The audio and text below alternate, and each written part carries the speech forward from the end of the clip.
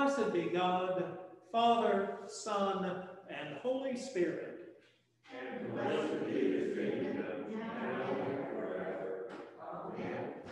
Let us confess our sins against God and our neighbor.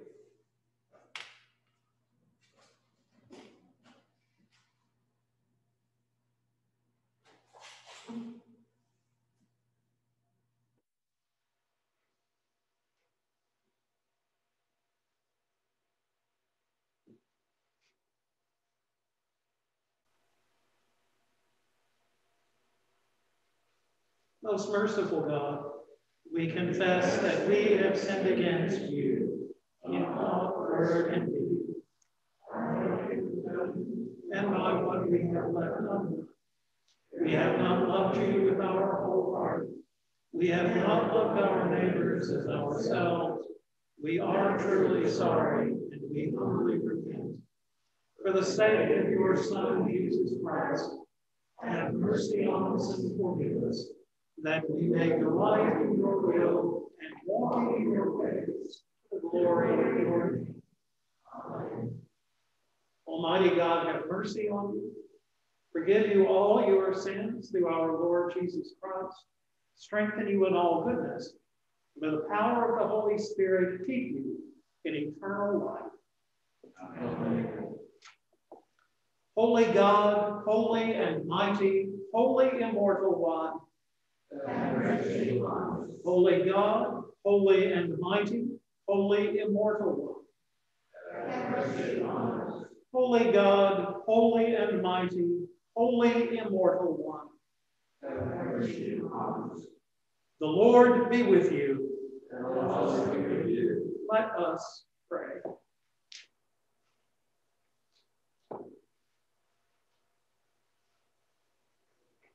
Almighty God, give us grace to cast away the works of darkness and put on the armor of light.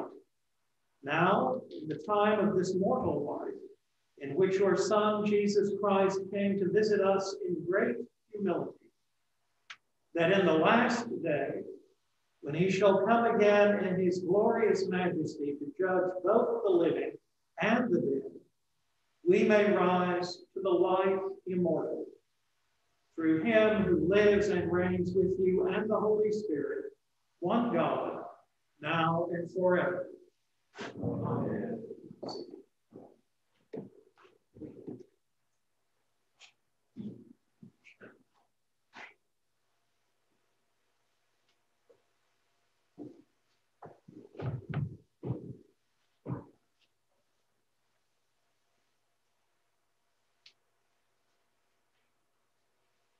A reading from the book of Isaiah. Oh, that you would tear open the heavens and come down, so that the mountains would quake at your presence. As when fire kindles brushwood and fire causes water to boil. To make your name known to all your adversaries, so that the nations might tremble at your presence. When you did awesome deeds that you did not expect, you came down. The mountains quaked at your presence. From ages past, no one has heard, no ear has perceived, no eye has seen any God besides you, who works for those who wait for him. You meet those who gladly do right, those who remember you in your ways. You are angry and we sinned. Because you hid yourself, we transgressed. We have all become like one who is unclean, and all our righteous deeds are like a filthy cloth. We all fade like a leaf, and our iniquities, like the wind, take us away. There is no one who calls on your name or attempts to take hold of you, for you have hidden your face from us and have delivered us into the land of our iniquity. Yet, O Lord, you are our Father. We are the clay, and you are our potter. We are all the work of your hand. Do not be exceedingly angry, O Lord, and do not remember iniquity forever. Now consider, we are all your people. The word of the Lord. Thanks be to God. Please read with me together in unison portions of Psalm 8.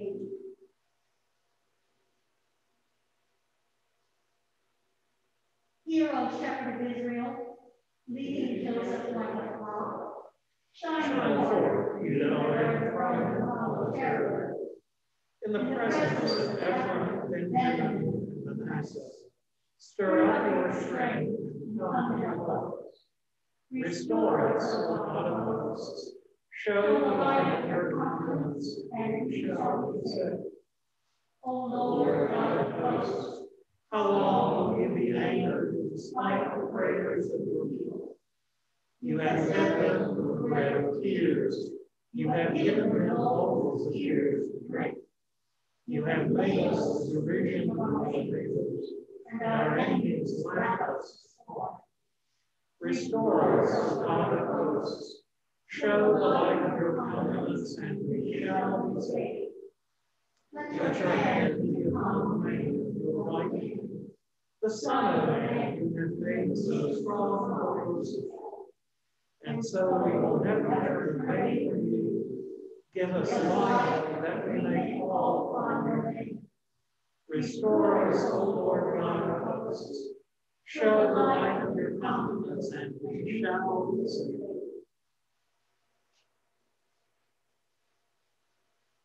A reading from the first letter of Paul to the Corinthians. Grace to you and peace from God our Father and the Lord Jesus Christ. I give thanks to my God always for you, because of the grace of God that has been given to you in Jesus Christ. For in every way you have been enriched in him, in speech and knowledge of every kind, just as the testimony of Christ has been strengthened among you, so that you are not lacking in any spiritual gift as you wait for the revealing of our Lord Jesus Christ. He will also strengthen you to the end, so that you may be blameless on the day of our Lord Jesus Christ. God is faithful. By him you were called into the fellowship of his Son, Jesus Christ, our Lord. The word of the Lord. Thanks be to God.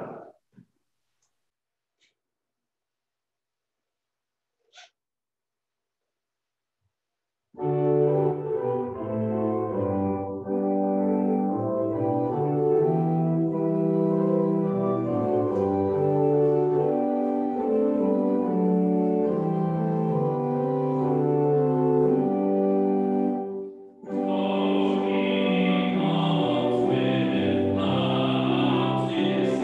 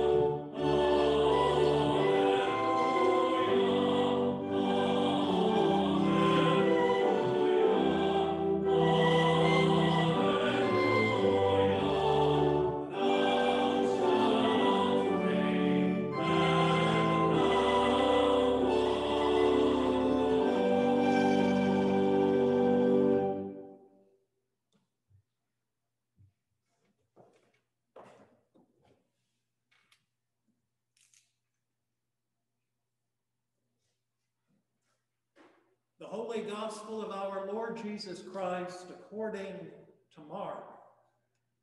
Glory to you, Lord Christ. Jesus said, "In those days, after that suffering, the sun will be darkened and the moon will not give its light, and the stars will be falling from heaven, and the powers in the heavens will be shaken. Then they will see the Son of Man coming in clouds with great power and glory. Then he will send out the angels and gather his elect from the four winds, from the ends of the earth to the ends of heaven. From the fig tree learn its lesson. As soon as its branch becomes tender and it puts forth its leaves, you know that summer is near. So also, when you see these things taking place, you know that he is near, at the very gates. Truly, I tell you, this generation will not pass away until all these things have taken place. Heaven and earth will pass away, but my words will not pass away. But about that day or hour, no one knows, neither the angels in heaven nor the Son, but only the Father. Beware, keep alert, for you do not know when the time will come. It is like a man going on a journey when he leaves home and puts his slaves in charge, each with his work, and commands the doorkeeper to be on the watch. Therefore, keep awake, for you do not know when the master of the house will come, in the evening or at midnight or at cockcrow or at dawn, or else he may find you asleep when he comes suddenly. And what I say to you, I say to all, keep awake." The Gospel of the Lord. Praise to you, Lord Christ.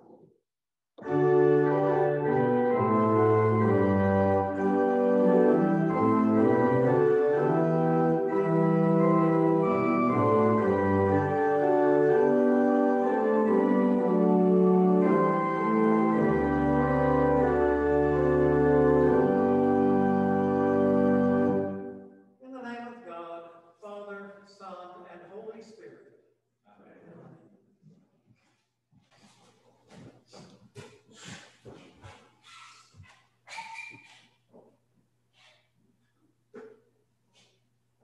One of the things we've missed this year because of COVID was being able to sashay over to Mobile and do a little walkabout Battleship Memorial Park, where the Battleship Alabama is parked. It's a nice park, and you know, the battleship, it's kind of nice to, you just sort of step back in time. They've done such a nice job with that facility that you really can take yourself back into the 1940s and maybe imagine that ship on the water. And it manages to be, at one and the same time, this big old metallic hunk of lethality, but also very graceful and elegant. Its lines are just beautiful. There's a submarine there, too, called the Drum. Submarines tended to be named after fish at that period of time. And when it got there, it was in really, really poor shape. And they had it sort of docked behind, at its stern of the Alabama. And then Katrina hit and just made a mess out of that place. It turned the submarine over, and it, I mean, even the battleship was angled at like 5 degrees, and, which made it interesting to walk around on. But after that, what they took the submarine out of the water and put it in this big concrete crate.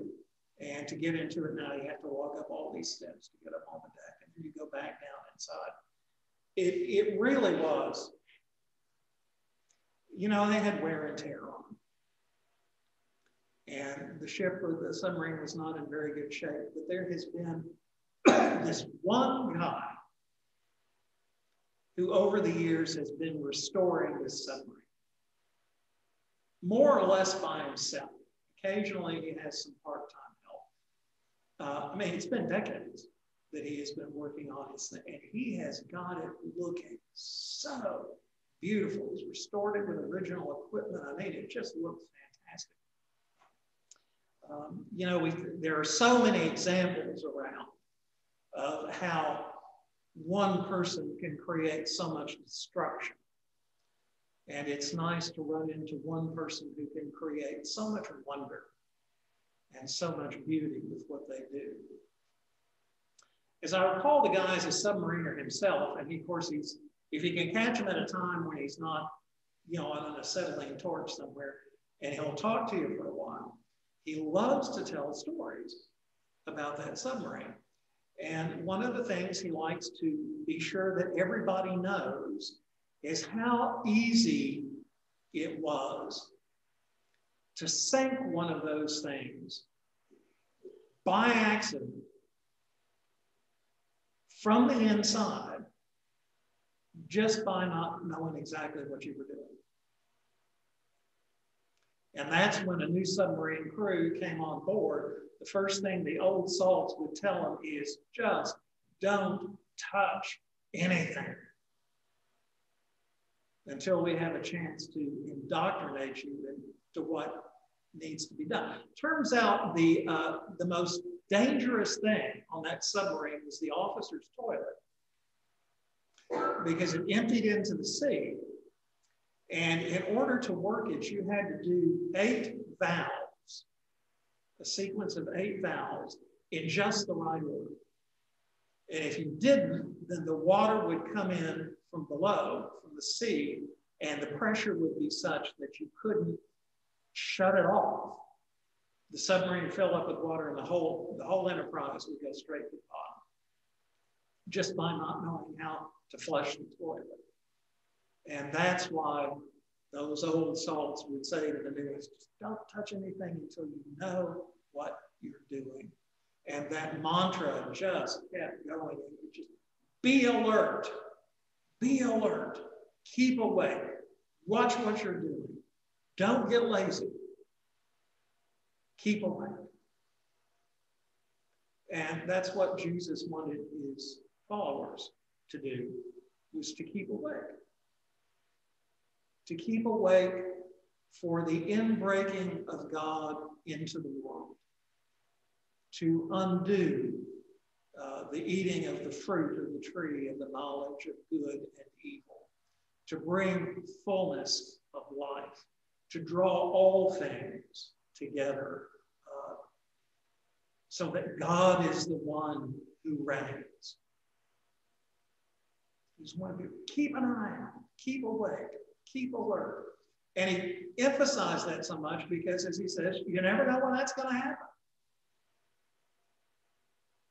Jesus might make incursions into our lives in the middle of the night, over morning coffee, in math class, while we're working on a computer, while we're taking a walk. We just never know when it's going to be. And so Jesus wanted his followers to be alert, to watch, to keep awake, like the guy in the parable, the doorkeeper. You know, be like the doorkeeper so that when the master returns, you will be there to open the door and let him in. Because if you miss that, who knows what the consequences may be. That doesn't mean your life is going to go straight to the bottom, but there could be some issues. You know, the purpose of Advent is for us to be alert to the incursions of God in our lives and to be prepared enough to be receptive and responsive to those incursions that God makes. Advent's about ready. I mean, there are so many levels to Advent, but it's about getting ourselves ready so that Jesus can enter into the very fabric of our lives, however it is that that happens. Now, that birth is what we celebrate at Christmas, that it can happen anytime. Jesus shall reign. And that preparedness for that inbreaking of God, for those incursions of God, is not something that just happens. It really is a matter of intentional awareness, of patient looking. You know, what do you suppose would happen within us if we were as alert to the signs of the presence of Jesus at work in our lives as those submariners were to the work that they did and to the craft that they inhabited? I mean, are we even half so sensitive to the work of the Spirit? You know, this has been a very, very strange year. And there have been a lot of things pulling on us, and I wonder, you know, are we as we get into Advent being mindful to quiet down a little bit and to pray and to really turn our attention to those things that are immutable, that don't go away with the slightest wind, but stay. The presence of God. Are you ready to receive Jesus? Will he find you alert? Will you, with those incursions of God into your life, will you be there to open the door of your heart and your life to let him in?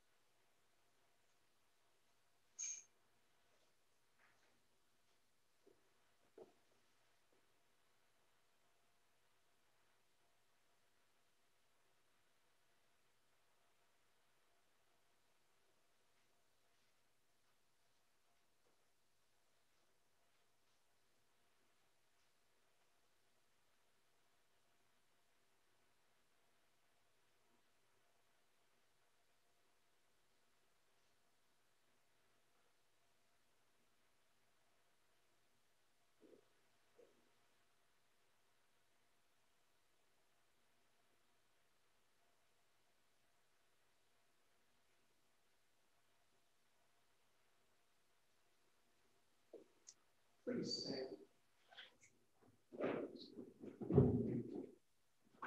We believe in one God, the Father, the Almighty, maker of heaven and earth, of all that is seen and unseen. We believe in one Lord, Jesus Christ, the only Son of God, eternally begotten of the Father, God from God, light from light, true God from true God, begotten, not made, of one being with the Father. Through him all things were made. For us and for our salvation, he came down from heaven. By the power of the Holy Spirit, he became incarnate of the Virgin Mary and was made man. For our sake, he was crucified under Pontius Pilate. He suffered death and was buried. On the third day, he rose again in accordance with the Scriptures. He ascended into heaven and is seated at the right hand of the Father. He will come again in glory to judge the living and the dead, and his kingdom will have no end. We believe in the Holy Spirit, the Lord, the giver of life, who proceeds from the Father and the Son. With the Father and the Son, he is worshipped and glorified. He has spoken through the prophets. We believe in one holy Catholic and apostolic church.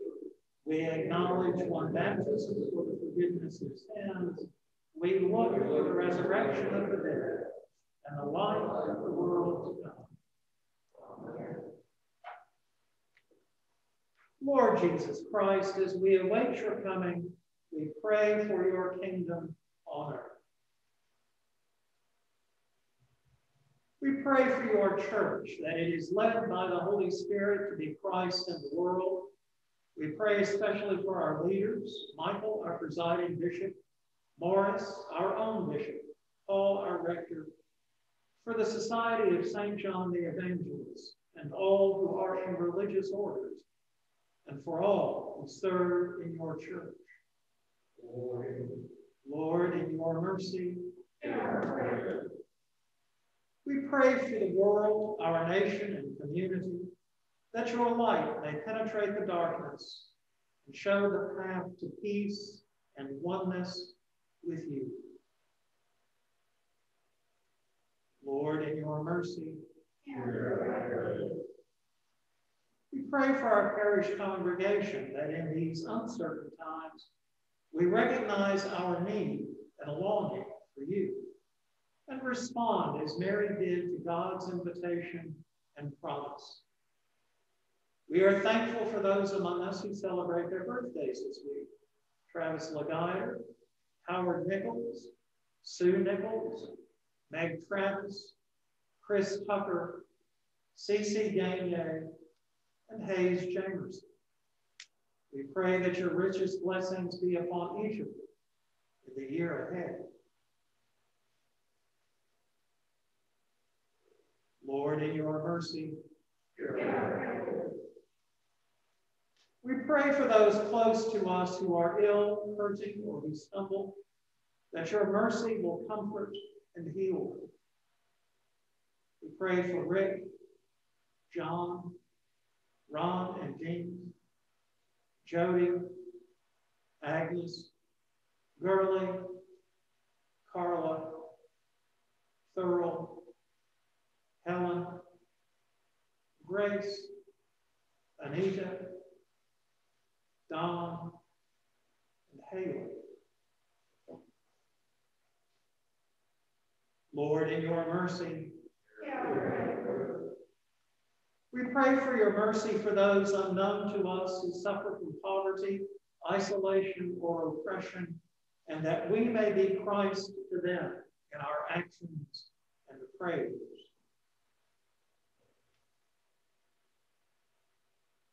Lord, in your mercy, we remember and pray for those who have died, that they may live forever in your eternal life.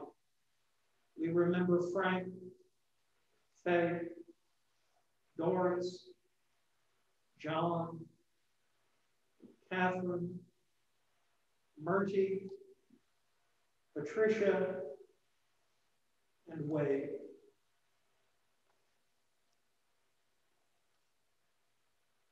Lord, in your mercy.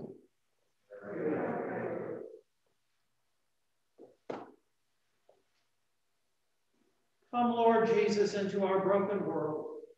Fill our hearts with your joy and peace, and make us bearers of your message of redemption and new love. Amen. And the peace of the Lord be always with you. And also with you.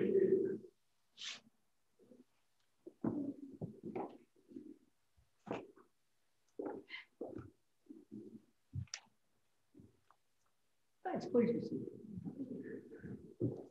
Good morning, and it's so good to see you this rainy morning. Today is Advent 1. It's the beginning of a new church year, and we start off on that journey together. If you are following those things, we are moving now into Eucharistic Lectionary B, and if you're doing the daily office, we're in daily office year 1. I think the drill for today is the same as always. You know, we'll have the bread down there on the table. If you'll remember to take your service sheet and the little cup with the wafers in, take that home with you. The alms basin is back at the back, as it has been for a while. And there will come a time where we'll be able to pass it around and have wine out of the chalice and do all those things that we are used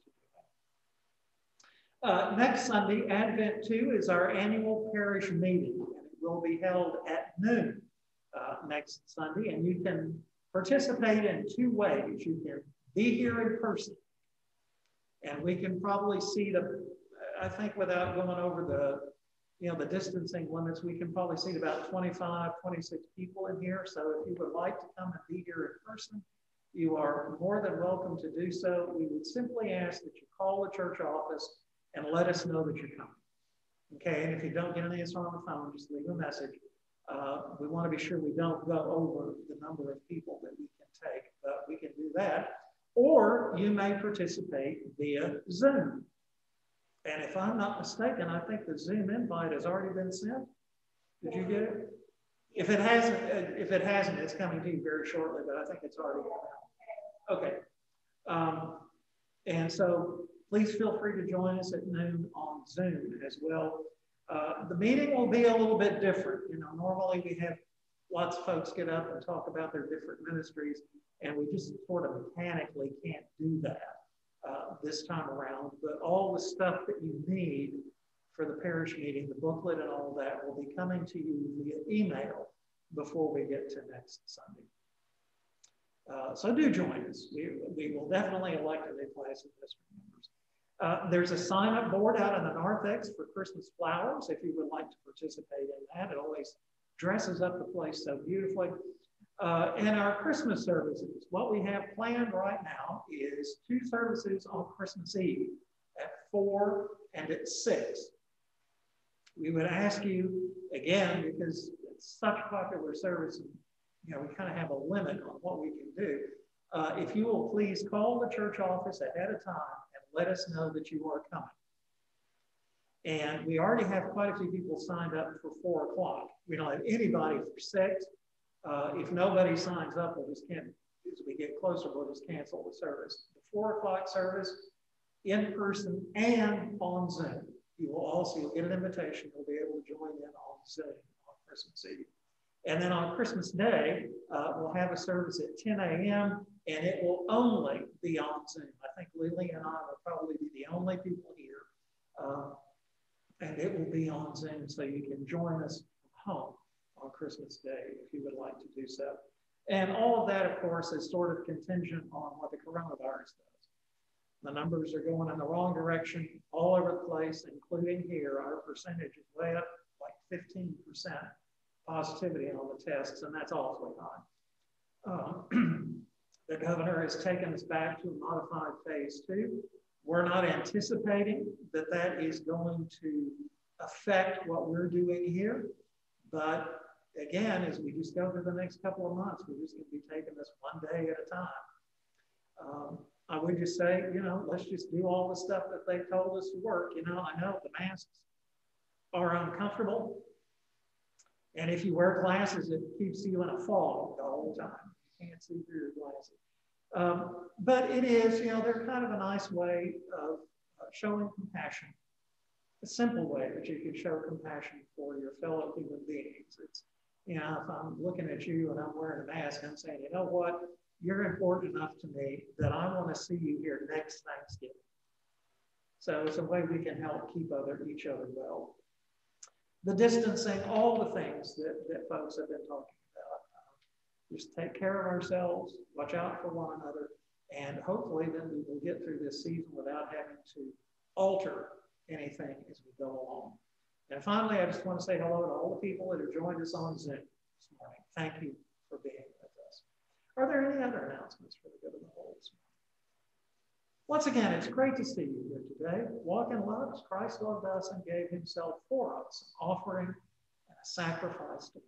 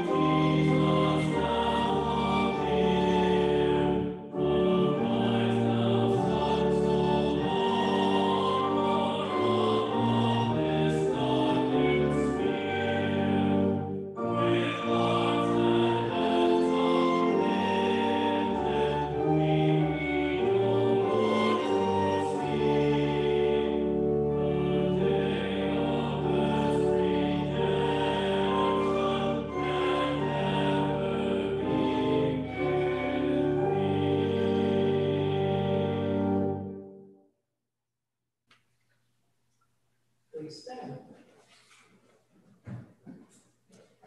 The Lord be with you. And also with you. Lift up your hearts. Let us give thanks to the Lord our God. It is right to give thanks and praise. It is right and a good and joyful thing, always and everywhere to give thanks to you, Father Almighty, Creator of heaven and earth, because you sent your beloved Son to redeem us from sin and death, and to make us heirs in him of everlasting life, that when he shall come again in power and a great triumph to judge the world, we may, without shame or fear, rejoice to behold his appearing. Therefore we praise you, joining our voices with angels and archangels and with all the company of heaven, who forever sing this hymn, to proclaim the glory of your name. Holy, holy, holy Lord, God of power and might, heaven and earth are full of your glory. Hosanna in the highest. Blessed is he who comes in the name of the Lord. Hosanna in the highest. Holy and gracious Father, in your infinite love, you made us for yourself. And when we had fallen into sin and become subject to evil and to death, you in your mercy sent Jesus Christ, your only and eternal Son, to share our human nature, to live and die as one of us, to reconcile us to you, the God and Father of all. He stretched out his arms upon the cross and offered himself in obedience to your will, a perfect sacrifice for the whole world. On the night he was handed over to suffering and death, our Lord Jesus Christ took bread, and when he had given thanks to you, he broke it and gave it to his disciples and said, "Take, eat. This is my body which is given for you. Do this for the remembrance of me."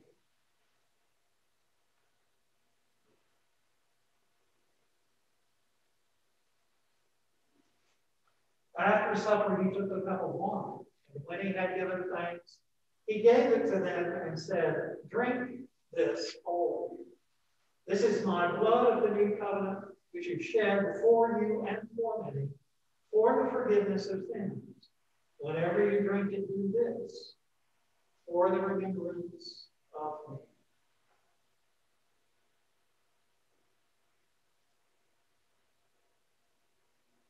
Therefore, we proclaim the mystery of faith. Christ has died. Christ is risen. Christ will come again. We celebrate the memorial of our redemption, O Father, in this sacrifice of praise and thanksgiving. Recalling his death, resurrection, and ascension, we offer you these gifts. Sanctified by your Holy Spirit to be for your people the body and the blood of your Son, the holy food and drink of new and unending life in him. Sanctify us also, that we may faithfully receive this holy sacrament and serve you in unity, constancy, and peace, and at the last day bring us with all your saints into the joy of your eternal kingdom. All this we ask through your Son, Jesus Christ, by him and with him and in him, in the unity of the Holy Spirit. All honor and glory is yours, Almighty Father, now and forever. Amen.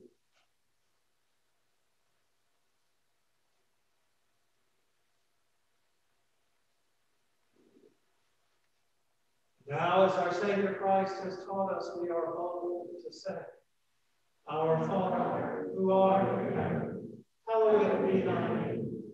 Thy kingdom come, thy will be done, on earth as it is in heaven.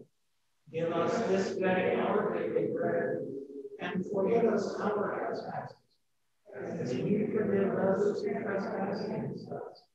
And lead us not into temptation, but deliver us from evil. For thine is the kingdom, the power, and the glory, forever and ever. Amen.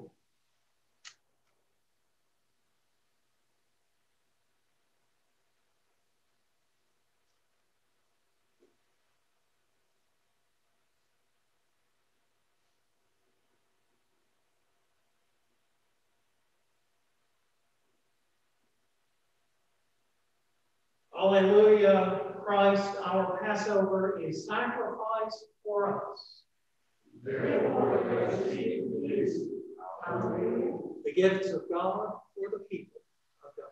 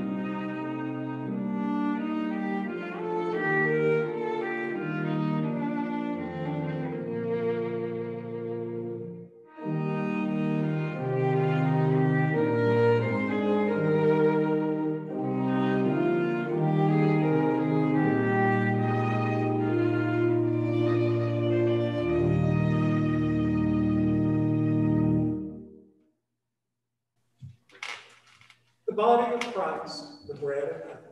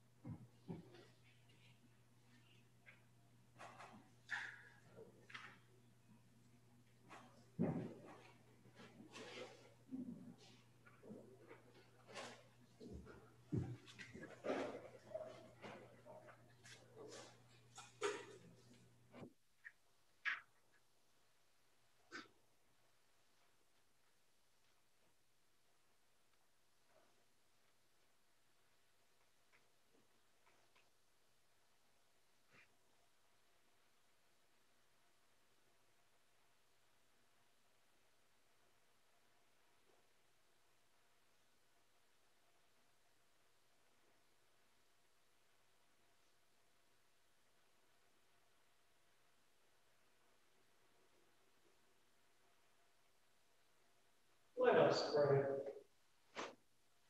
Eternal God, Heavenly Father, you have graciously accepted us as living members of your Son, our Savior, Jesus Christ, and you have fed us with spiritual food in the sacrament of his body and blood. Send us now to the world of peace, and grant us strength and courage to love and serve you with gladness and simplicity of heart. through Christ our Lord. Amen. May Almighty God, by whose providence our Savior Christ came among us in great humility, sanctify you with the light of his blessing and set you free from all sin. Amen. May he whose second coming in power and great glory we await, make you steadfast in faith, joyful in hope, and constant in love. Amen. May you who rejoice in the first advent of our Redeemer, at his second advent be rewarded with unending life. Amen. And the blessing of God Almighty, the Father, the Son, and the Holy Spirit be with you this day and remain with you always. Amen. Go in peace to love and serve the Lord. Thanks be to God.